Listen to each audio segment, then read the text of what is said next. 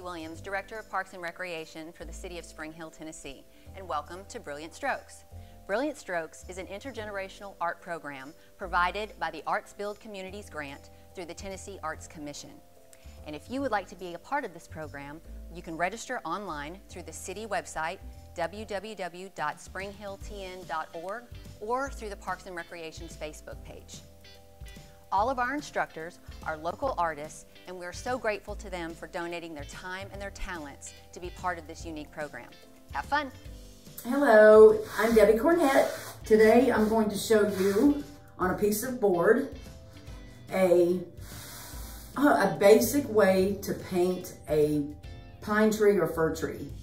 Now those are not easy to paint because a lot of times in nature you look at a tree and you think you see it doing one thing, but it really in reality does another thing. So what we're going to start with is, and I'll tell you the differences between what you might tend to want to paint and then the difference that will make it look a little bit more realistic. So the first thing we're going to do, and this is really kind of starting from scratch. You don't need to sketch it out or anything because what we're going to do with the paintbrush is just like sketching it out.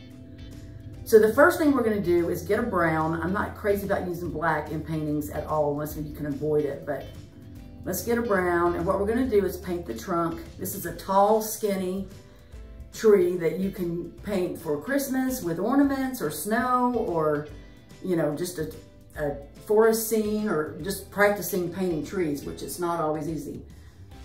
What we want to do is take this right down the middle in a jagged straight line. So this will be the trunk. You don't want it to be really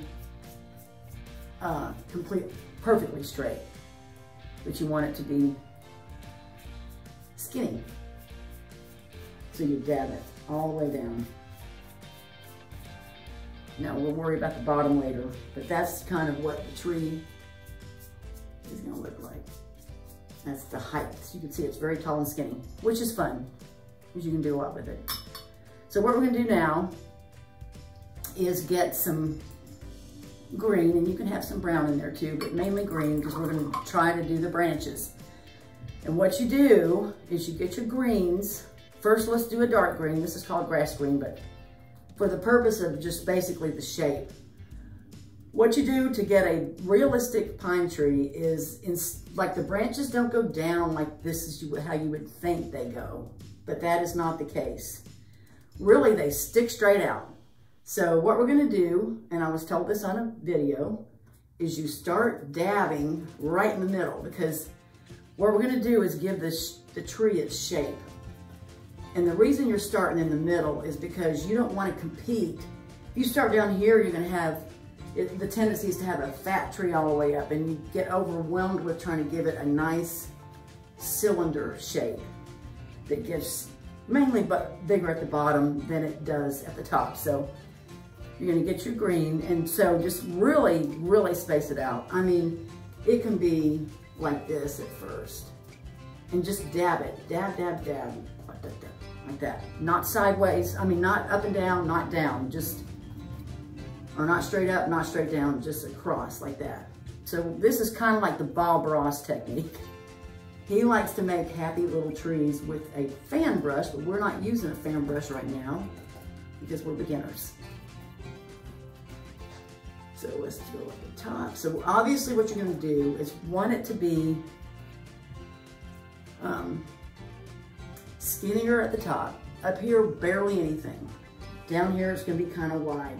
That's why we start in the middle, so we don't compete too much with the, just dab. So you get an idea of clumpy leaves, or needles, actually. It's an evergreen.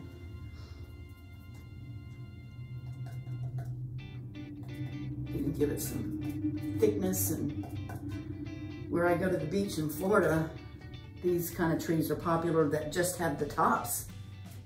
And they look so funny from far away because they're see-through, basically. But they're so cool. So just kind of dab on up there.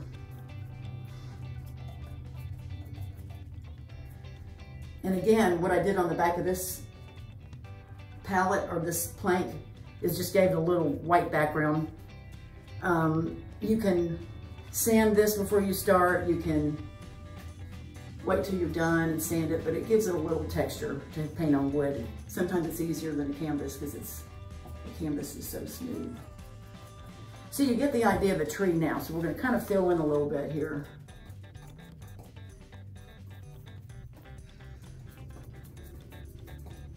And I said before, don't be afraid to get too much paint on wood because it absorbs a lot.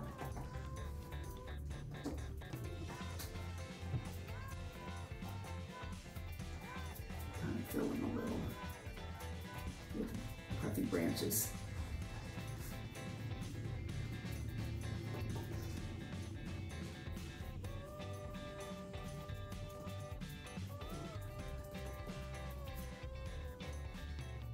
Just go all the way down.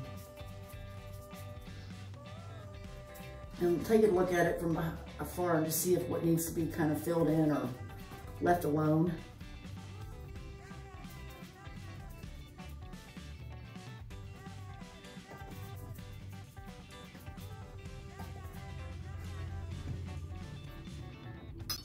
Get a little water, but not too much.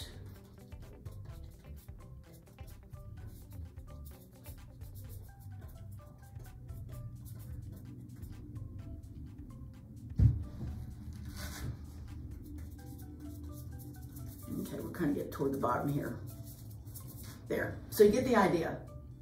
That already looks more like a tree than the triangle shape of green.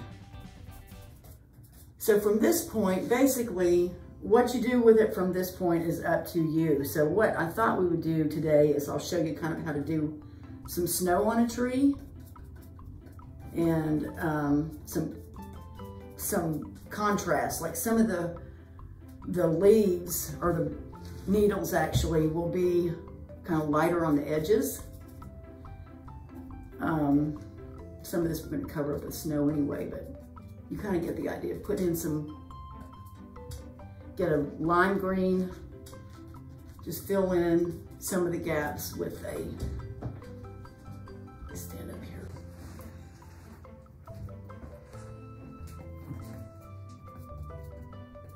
On the edges, the highlights is where the light will hit. Those will be a little lighter.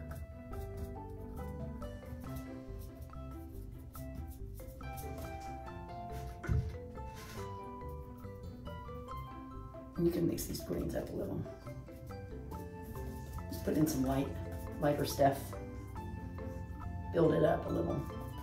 The main thing is don't cover in all the spaces, you know, between the branches, because it will just look like a competing green blob.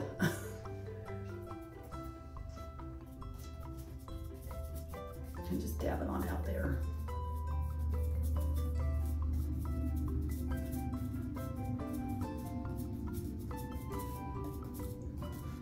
Okay, looking like a little tree, huh? You can't mess up really unless you just overdo it. There. So there's the tree, the basic tree. Let's do something else here. We're gonna take go back to the trunk. Let's go back and get our brown. Let's get a little definition here. Okay. Just put a little bottom on it, like it's planted. What we might want to do is put a little definition on the trunk. It's kind of fun to do that.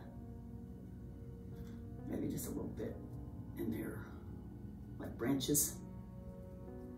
So you could do this for winter scene, you could do a summer, you could do fall, put some colors behind it, like oranges and stuff. Basically, just kind of get a little definition. Okay. Now, let's do some snow. I usually do this every Christmas. Paint trees and put ornaments on it and snow and just some color, pops of color like red or blue or teal or purple or whatever I think people will like. But people always go to red. That's what they like the most for Christmas. Okay, we're gonna get some white. Basically what we're gonna do is the exact same thing we've been doing, but we're gonna lay it on top of the branches. So starting down here, get more water. I'm just gonna kind of lay it on there, because snow rests on the branches. See, it's got a snow effect, right? At least it doesn't look exactly like it, but it gives you the feeling of it being like snow. And that's what we want, is for it to feel like what you want it to feel like. The feel goods. Sometimes it be in the front because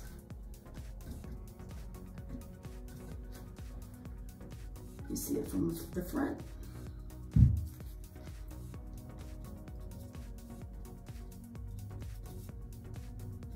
Put it just resting on the branches. I'll go on up quickly.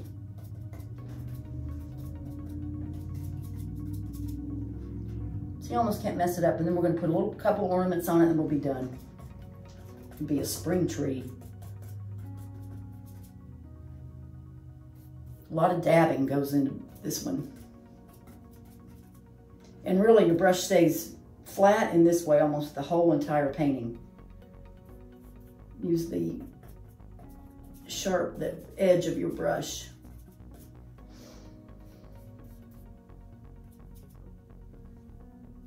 So you make it really nice and flat.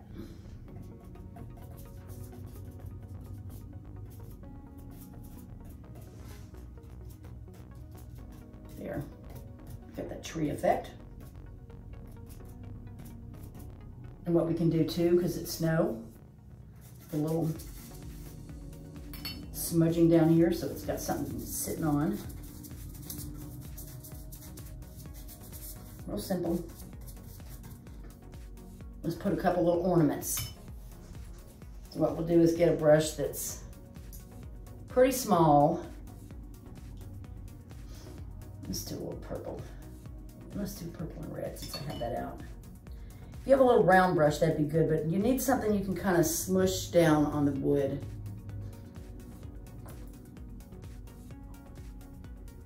Kind of just do little circles. Small is better, really, in something like this.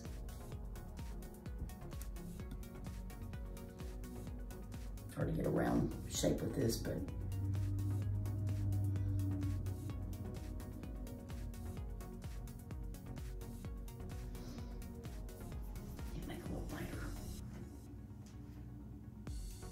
so you can put little birds in there, you can put ornaments, you can put a little nest. I put little stars on top of the tree sometimes. Let's get some red. Doesn't matter if some of these colors get together. It's good to have a little red and purple, and you can get a little green in there just to give it, doesn't mind being mixed up together.